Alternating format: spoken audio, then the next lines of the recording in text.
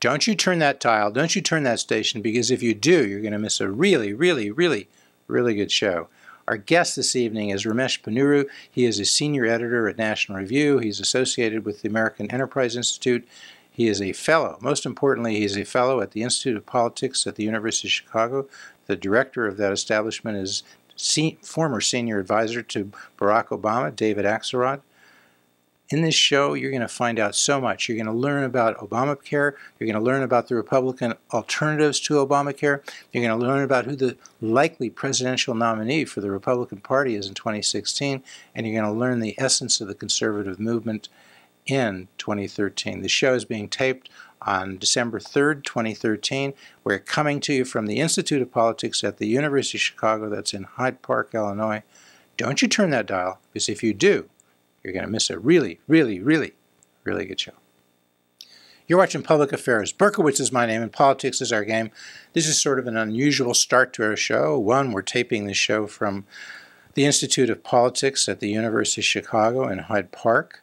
And two, the start of our interview, due to some technical problems and logistical problems, we lost the initial part of our interview with Ramesh Ponnuru when he outlined some of the problems of Obamacare. I think it would be fair to characterize what he said as some of those problems are that the Obamacare program doesn't really take advantage of free market incentives for consumers and producers in the same way that a free market program would. Obamacare is not as decentralized as a free market plan would be. And so those are just some of the problems, and he went through that in somewhat more detail. And when we join this interview in progress is when Ramesh turned to the problem that Republicans might have of defining who their national leader is, a problem that's always plagues a party that's out of power because the president for the other party is the national leader. And then also, what are the alternatives to Obamacare that Republicans are offering? Ramesh goes into that in some detail. Enjoy the show. Yes. Who would you say is the leader of the Republican Party now? Is it the Speaker of the House, Mr. Boehner? Is it somebody in the Senate? I guess not, because they're in the minority.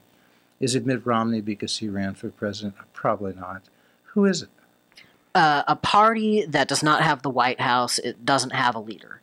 And I think that is the case with the Republicans now. And I think until a nominee emerges, until somebody has locked up the nomination sometime in the spring of 2016. Obviously, this is something that comes with ups and downs, the fact that you don't have a leader. But it's, I think, inevitable, and it's just something that we have to deal with and work with. So should there be an alternative to Obamacare that comes from the Republican Party? And if so, who nominally should be offering that? Should it be the Speaker of the House? I think it is less important that the Republicans unify behind an alternative proposal, although I think it would be good if they did, behind a good alternative proposal, then that almost all of the Republicans have an alternative. They don't all have to have the same alternative, but I do think that there has to be a way of credibly saying that Republicans have solutions that would get coverage to millions of people without the costs, without the coercions, without the threat to medical innovation that Obamacare poses. So which Republican, or is there a Republican out there now that has an alternative that you would think would be a good alternative to Obamacare? Well, I don't think that any of these alternatives are quite where they need to be, but I think there's been some progress in the right direction. And there's also, there are some Republicans who have advanced credible plans. I think Paul Ryan, he didn't get the entire House Republican Conference on board, but he does have his own plan. John McCain has had his plan. Tom Coburn has in the past offered plans. Richard Burr, senator from North Carolina. So there are a number of isolated Republicans, some of them quite influential, who have had plans. And again, I have my concerns about all of these plans, but I think that there's been some positive movement. If you look, for example, at the Republican Study Committee, the 175 conservative House Republicans, they recently came out with their own plan, which I think is, again, a step in the right direction. So which of these various plans, you said it's important that Republicans, that many Republicans have plans. They don't have to unify behind one. But if you had to give one of the ones you referred to. Which one do you think would be closest to the one that would be best in terms of policy and two, most saleable politically? Right. Well, I don't think that they're there yet. I think. Is there anybody, though, is there any plan out there that you could talk about, or should I ask maybe Ramesh, do you have a plan that you want to talk about? Well, let me put it this way. The Paul Ryan plan, which is also the John McCain plan, I think has a lot of great features. And the most important of these is it changes the way health insurance is treated by the tax code. So right now, there's an open-ended tax break for employer-provided coverage. And the tax break is more valuable the more expensive your coverage is. So there's no incentive to economize. And what Paul would do is flatten that into a tax credit. So you get this credit regardless of how much your health insurance costs. If you choose a more expensive option, you pay that difference. If you choose a less expensive health insurance option, you pocket that difference. Where I think that Congressman Ryan goes wrong is that he is a little too disruptive to current health insurance arrangements, that he wants a sort of big bang movement to a new freer market that I don't think the public would really bear. So I would like a more gradualistic approach. Well, one of the main problems that I think people referred to before Obamacare, when they said what's wrong with the healthcare system, was the problem of pre-existing conditions. And as most would know, that's simply when somebody wants to buy insurance, but they have a pre-existing condition. Obviously, the insurance company can't insure you for that because you already have it. And they could have been very responsible. They could have, from the time they were 18, bought insurance. They may have suffered a heart attack, got cancer. While they were on a group employer or employee plan, they generally could not be terminated.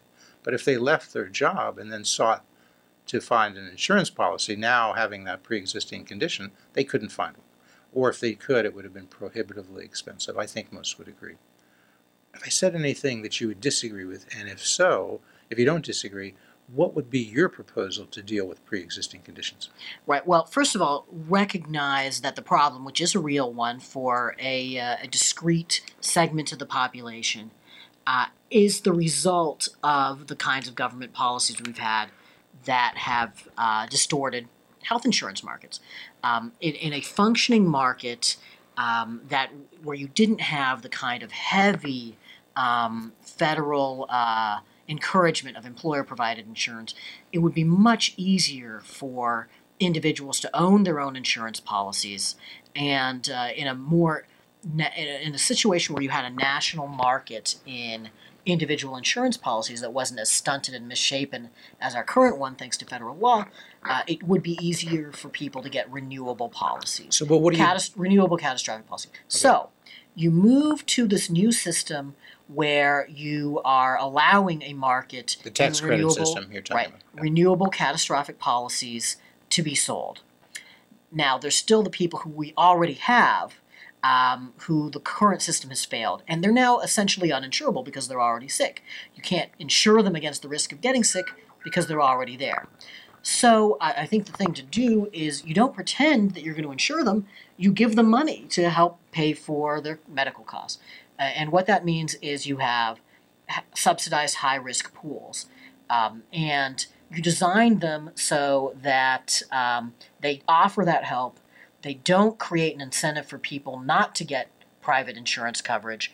And over time, you'd expect that that subsidy would decline because you're allowing this new market to develop where people don't find themselves falling into this problem in the first place. And you would say it's less distorting than the current Obamacare system. I suppose you would say this, because currently what Obama does, or his Obamacare does, is take care somewhat of the pre-existing condition by lowering the cost tremendously for people with pre-existing conditions, but essentially taxing other people who don't have such conditions. So it raises the cost of their insurance, but it does so selectively, as opposed to if you had a general tax, all of America, or all of America without pre-existing conditions, then would be paying for, I think, under your system. Yeah, there's no good reason, I think, to hide these subsidies and funnel them through the larger insurance system. There's no good reason for taking this admittedly real, significant problem for a discrete and relatively small group of Americans and reworking the entire insurance market in order to work around that problem. Is that and that's what I think Obamacare it seemed does. to me, maybe I've got it wrong, tell me if you disagree, that the main motivation, I guess, for people, not necessarily for the president, but for people who thought something had to be done about the healthcare system in the last 4, 8, 12 years, pick it, it was that, one, we had a pre-existing problem, and people think we're sympathetic to that, especially people who had pre-existing conditions, but they had a neighbor, they had a relative, they had a friend, and it did seem very unfair. You know, if you happen to, you sort of lose the lottery. You have a child born with a severe chronic condition, that's a pre-existing condition. You develop one. So that was one problem to handle. The second was there were a lot of low-income people who I think people legitimately felt they would like to assist those folks. People are trying, they're working, they're not able to cover all their costs. So perhaps a subsidy of some type. I would guess pre-existing conditions might be less than 5% of the population. Low-income individuals I've described maybe 20% of the population. So did we adopt a major program of revamping the whole healthcare system to address a problem that probably 25% of the public incurred? Or am I wrong on that? Is it much broader? I think that you're on the right track. I think it's not even so much low-income people who already qualify for Medicaid, but if you're above that income threshold, but you don't have an employer plan, you might still have a problem. So the two things that I think really motivate, your average person who supports Obamacare or who at least thinks it has some good features to it, there. The problem of people with pre-existing conditions who can't get insurance, and then just the larger problem of people who don't have insurance because they don't have access to a company plan. All right, we're going to shift. Maybe we'll come back to healthcare, but I want to take advantage of. I should say you're usually not here. We're taping the show at the University of Chicago. It's your last seminar, last day as an Institute of Politics fellow, right? Correct. So where are you usually? I'm based in Washington, D.C. Okay, so.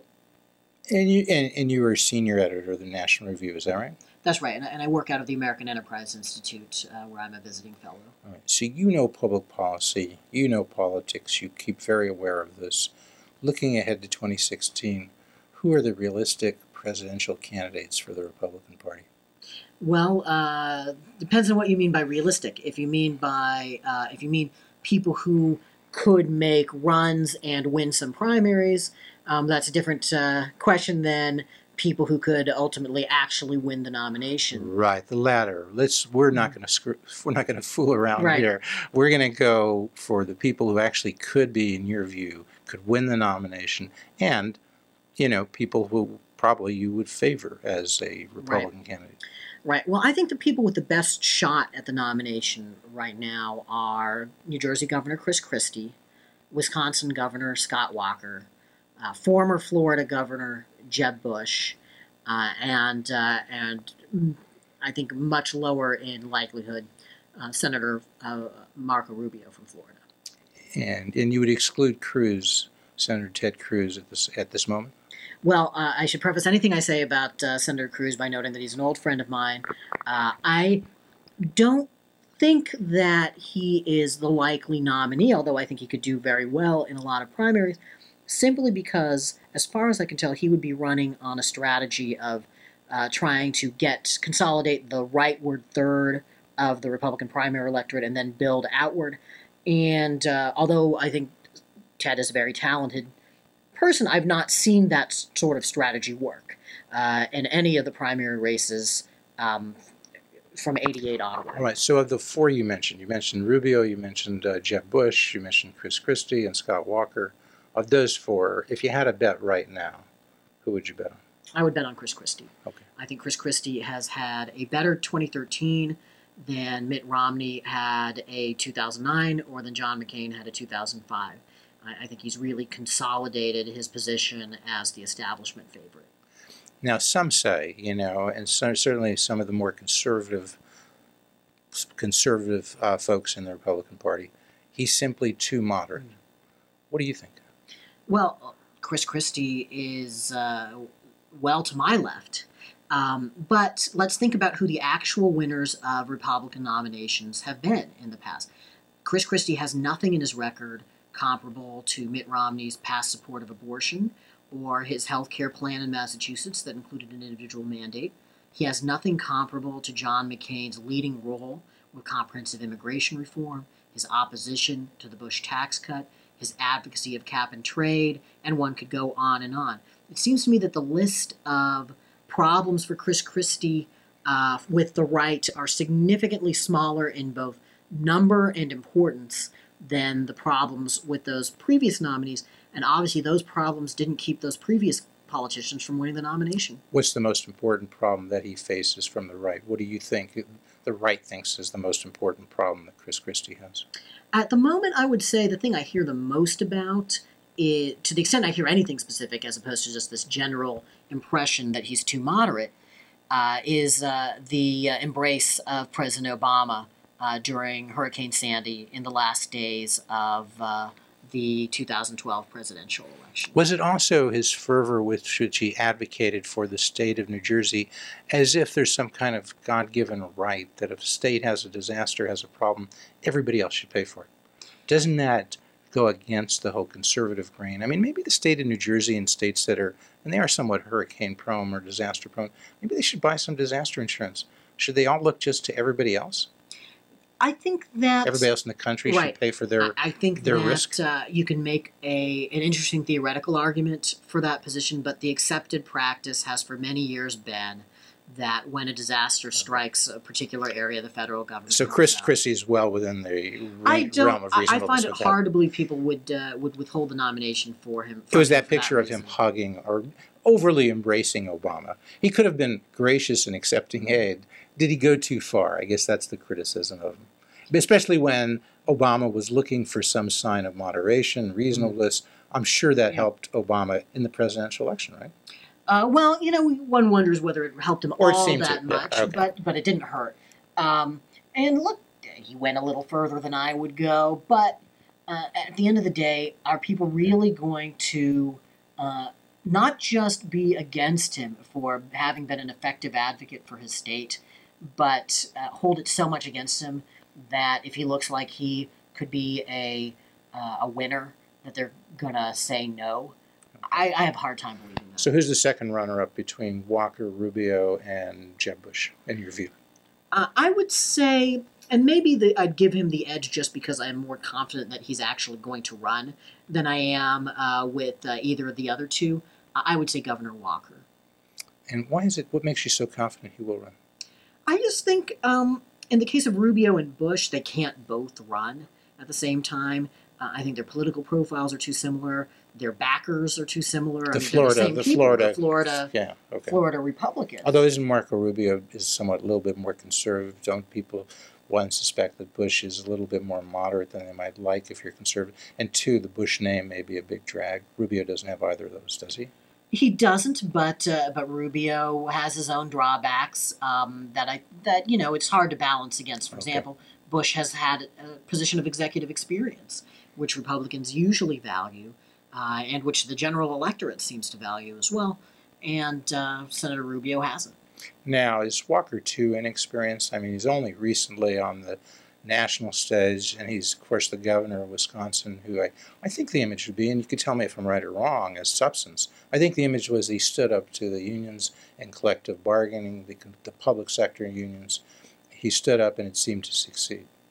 Is that the main thing that's going on for Scott Walker? I would say it's not only seemed to succeed, but it succeeded. And it succeeded both at the substantive level and at the political level, where the Democrats, their base really wants to repeal his reforms, but the public doesn't, and the Democrats are having to straddle a little bit as a result. That is an indicator of the success of Governor Walker's reforms. He's going to have to develop a profile on national issues. He's going to have to show mastery of those issues. But what he's done so far has been impressive. That is running a very blue state that last went for Republican presidential candidate in 1984 and successfully governing it. If he can win re-election... When is that re-election? The re-election is in the fall of 2014. Okay. It's easy to lose track of that. Is there any doubt? Have you kept track of that? Do you know if he's got opposition? I would say he is... I'd give him the edge over Mary Burke, I believe her last name is, who is the likely Democratic nominee. But I would not say it's a given. I would say if you're a Republican running statewide in Wisconsin, it's never a given that you're going to win. What does he do in 2014? He obviously has to run and win re-election. The broader the margin, the better. But does he also go around and try to, pick up IOUs, help fundraise for other candidates? Should he start getting into national issues? If you were advising him, what does he do in 2014?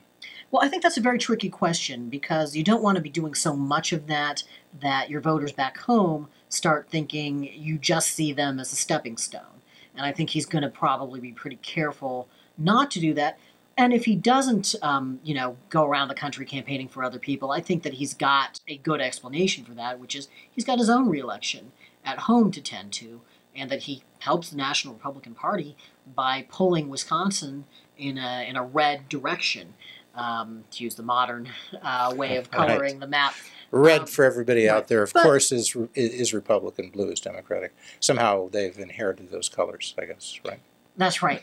I think, though, that he has to find discrete ways of broadening his national profile so he's not just seen as the anti-labor union guy, because I think that is a potential element of a successful appeal by a conservative candidate, but you don't want to be reduced to that. I think you've got to have a broader reform message. So what would you advise him to do to broaden that national image?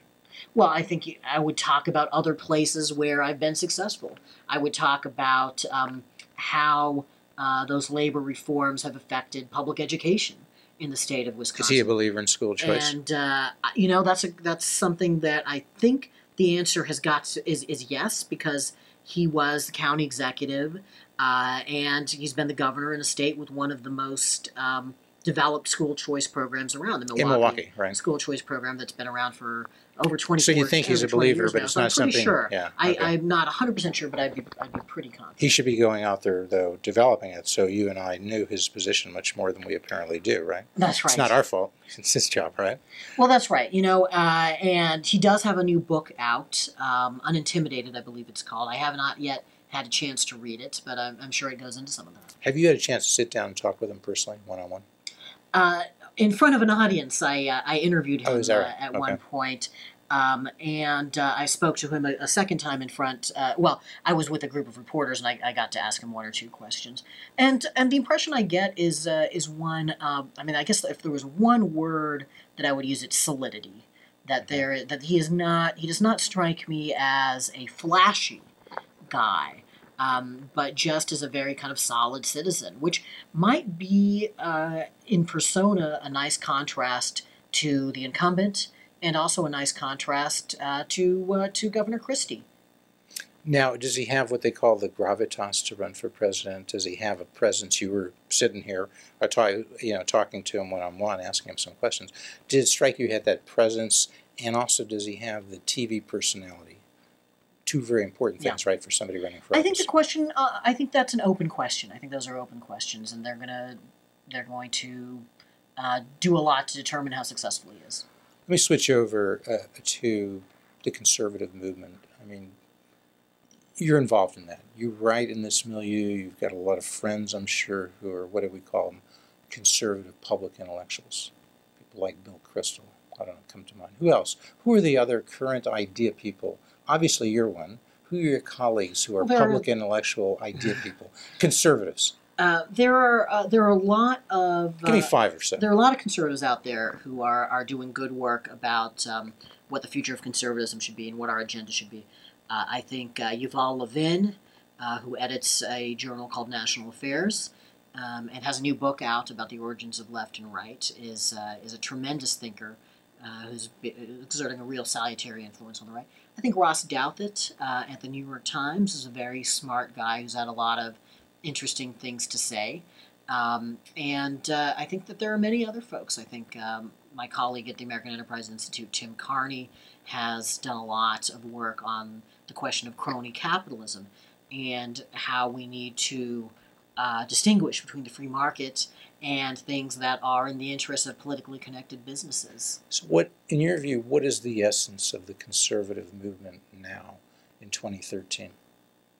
Well, I think that the conservative movement has well-defined and articulated principles that are the right principles. And those include a preference for free markets over government, for national strength and assertiveness, and for traditional values. But what is, I think, in question is how we translate those conservative impulses and principles into a workable agenda for the present day. And I think that's where the work has to be done. So is that the old three-legged stool that Reagan would talk about? Economic strength, military strength, and traditional family values. Well, yes, and I Something think like that, those things are. So there's no I change. think We're they're the back. right principles. The 1980s are just as applicable now as they were then. So when we talk about the conservative movement of 2013, we go back to Ronald Reagan. Well, I think circumstances changed. The applications are different. The circumstances of this country are not the same as the ones Reagan faced in 1981, and so our agenda has to be different from his agenda. But they can reflect the same timeless principles. That really concludes our time, and I so much thank you.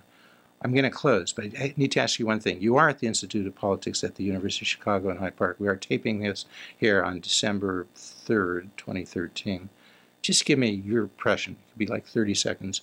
As a fellow and spending time here at the University of Chicago, David Axelrod's Institute of Politics, what did you get out of it? Well, it's exciting to be part of the first full class of fellows and to be in on the ground floor at the launch of a new institution. I've really enjoyed meeting these earnest, idealistic students and helping them, I hope, see conservatism for the first time in some cases, and in other cases deepen their existing conservatism. I very much want to thank Ramesh Ponnuru. He, of course, as I said, is an institute is a fellow at the Institute of Politics, University of Chicago. He's a senior editor of at National Review, a well-known, long-standing conservative publication started by William F. Buckley. That's correct. Okay, many, many years ago, and you are also with the American Enterprise Institute, one of the best think tanks around, conservative think tanks based in Washington, D.C. I hope you'll come out and see us again when you're here in Chicago. Thank you so much, Ramesh. You're welcome. Folks, I hope you enjoyed that interview with Ramesh Ponnuru, and I just wanted to add a few words about the Institute of Politics at the University of Chicago. You can find out more about it by going to politics.uchicago.edu. You can go to youtube.com/publicaffairs.tv and watch our recent show with Steve Edwards, who previously was at WBEZ, Chicago Public Radio, and came to the Institute of Politics about a year or so ago. He knows more about interviewing public policy and public policy individuals and people and politicians than almost anybody I know. He's using some of that interview skill at the Institute of Politics. He's the Deputy Director of Programming. It's a great show, good opportunity to learn about the Institute of Politics. In essence, the Institute of Politics has this tremendous speakers program, people coming in of national renown to the University of Chicago to speak to students, faculty, and the public. Has a fellows program that brings people in to conduct seminars primarily with the undergraduates, but also open to alumni and members of the public at large. Everything is free. It's all fantastic, and has a great internship program for interns to get involved in the Institute of Politics here locally, but also work on matters with individuals around the state of Illinois and Springfield and elsewhere, Washington, D.C. and other states. Go to politics.uchicago.edu to learn more about the Institute of Politics at the University of Chicago. If you want to become an intern and learn something about television and interviewing, well then just drop me a note, Jeff Berkowitz, and become an intern at Public Affairs, and drop me a note by sending an email to jbcg@aol.com. See what we do by going to youtube.com/publicaffairs.tv, and come back next week and every week to Public Affairs.